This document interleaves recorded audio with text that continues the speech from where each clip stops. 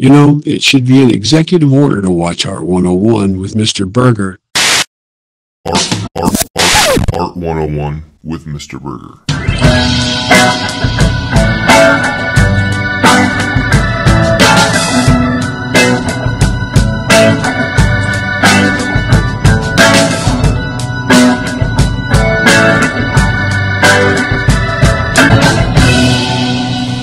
Scholars, welcome back to Art 101 with me, Mr. Burgher. As you know by now, I'm a professional artist and a master educator who attempts to provide the best in art historical content. If you like this content, like, share, follow, interact, do all those things that you do, and I really appreciate that.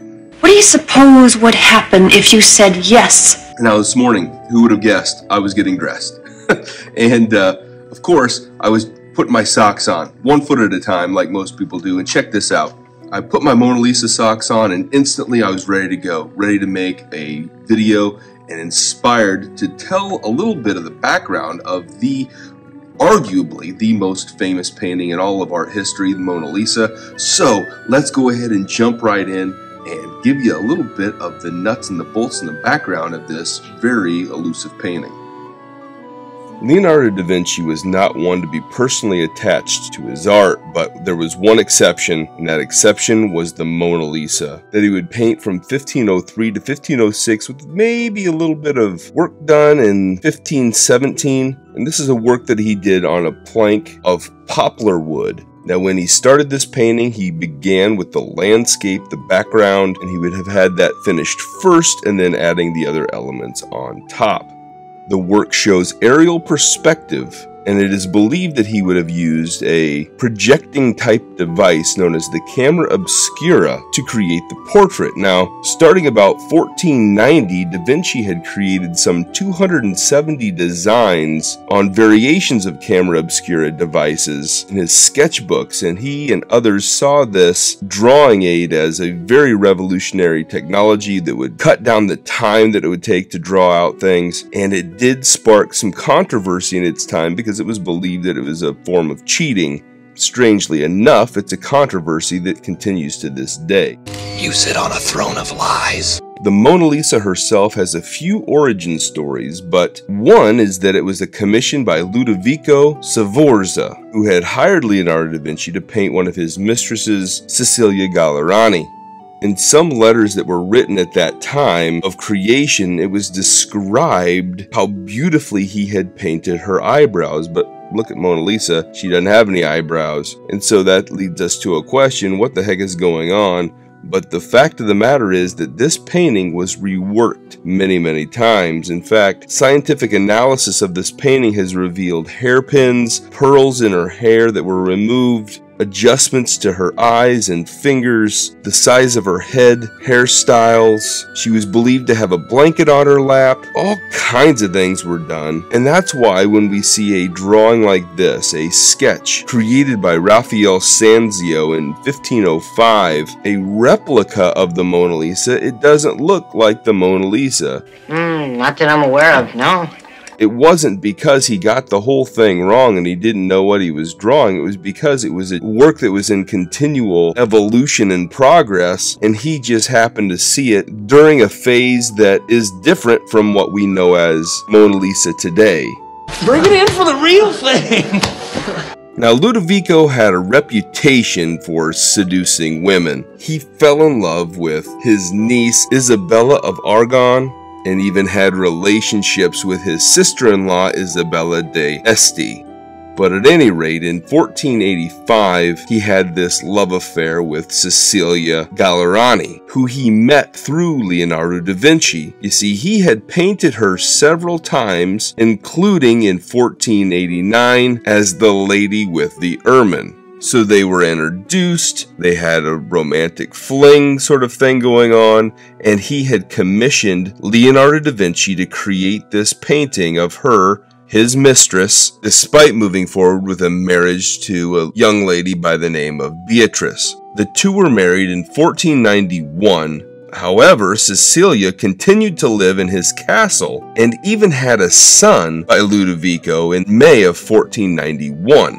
The same year, as you recall, that he was married to someone else. As would probably obviously happen, Beatrice found out about this relationship and told Ludovico that she had to go. So, he gave her another property in 1492 where she could live, and eventually she was married to another artist by the name of Il Bergamasco, and the couple would have 4 children together.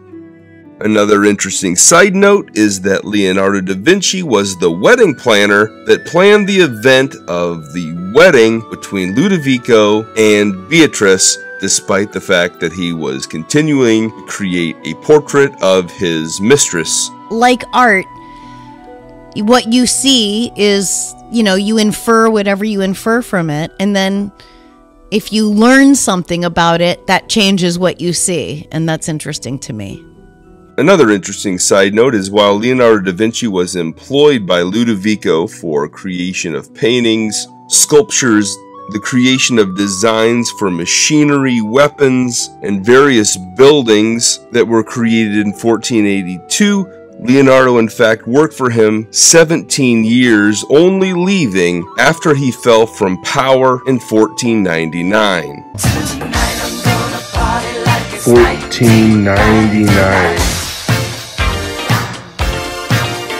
Another interesting tidbit about Mona Lisa is that there is no signature directly by Leonardo da Vinci, but he did sign the work.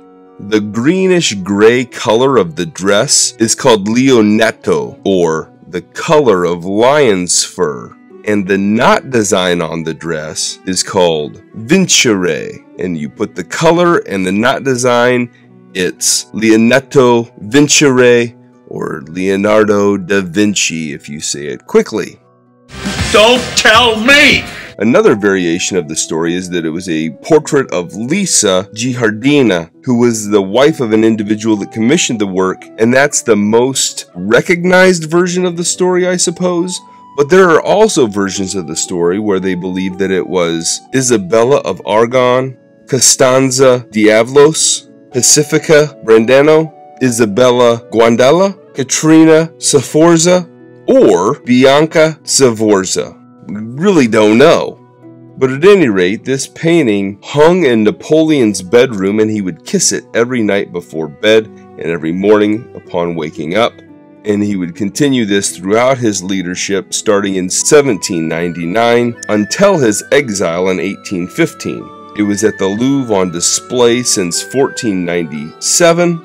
In the 1800s, she began to get a little bit of hype as an alluring painting and seen as a timeless beauty, but she was not going to be a household name until 1911 when she was stolen. The main culprit that was blamed for this was Pablo Picasso. However, he had nothing to do with this particular theft. It was basically taken off the wall by an employee of the Louvre, and he just about literally walked out the door with it and attempted to sell it in Italy. Because this art thief, Vincenzo Paluzza, was arrested and the artwork was returned to the rightful owner. But this hitting the news became big-time international news, and so the fame and popularity of Mona Lisa spread like crazy. She would become the most famous, the most recognized, the most copied, the most parodied, the most visited,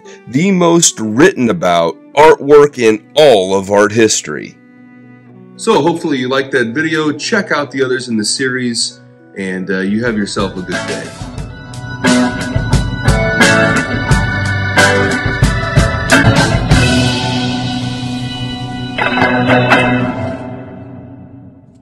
Real nice looking maybe, but not beautiful.